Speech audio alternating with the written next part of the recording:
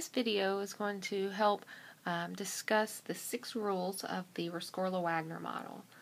Once again, what the Rescorla Wagner model is that it is a mathematical model to predict classical conditioning trials. We'll either have an excitatory outcome, inhibitory outcome, or no conditioning will take place at all.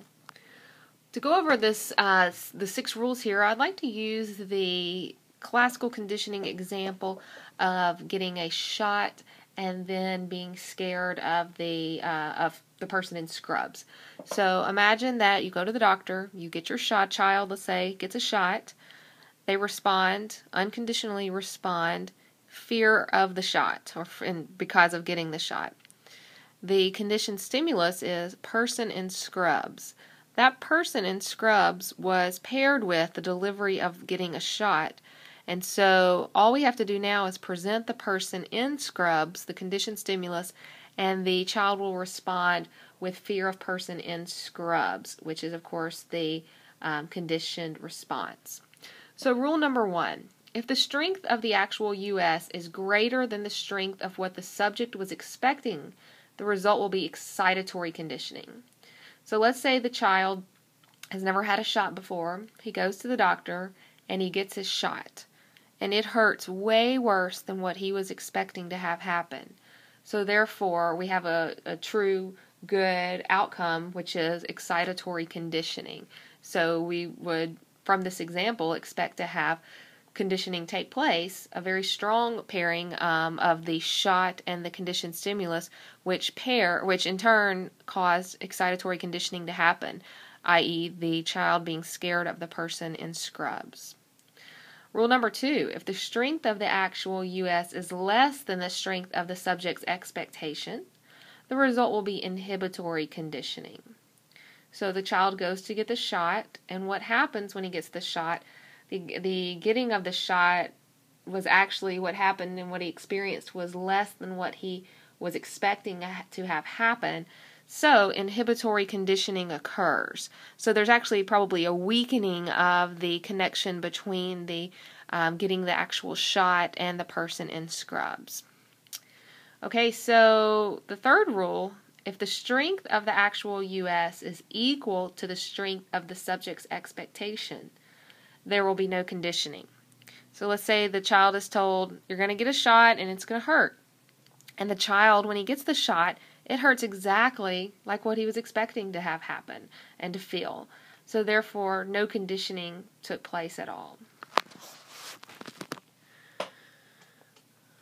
Rule number 4.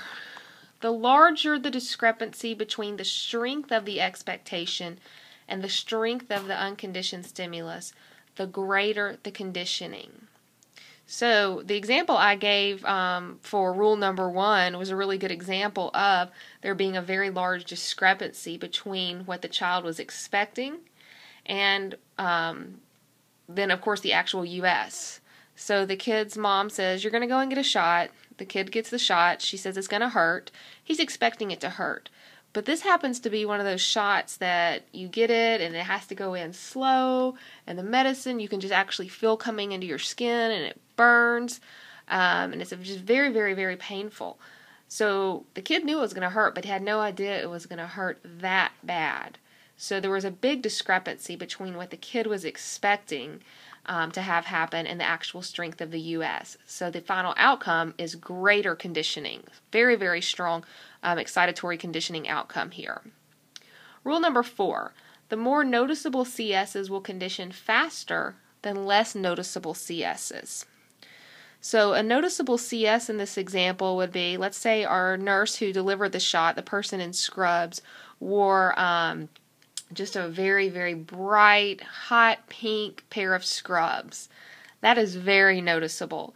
Everybody in the office wears those, just regular blue scrubs, and this nurse happens to be wearing the very bright, hot pink scrubs. Very noticeable.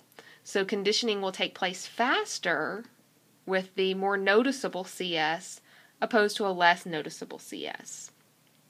The final rule, if 2 or more CSs are presented together, So 2 CSs in this example could be a person in scrubs and let's say a bell that goes off. What the subject expects, the subject's expectation, will be equal to the total strength. So they'll be equal to the total strength of the bell that goes off and the nurse in scrubs.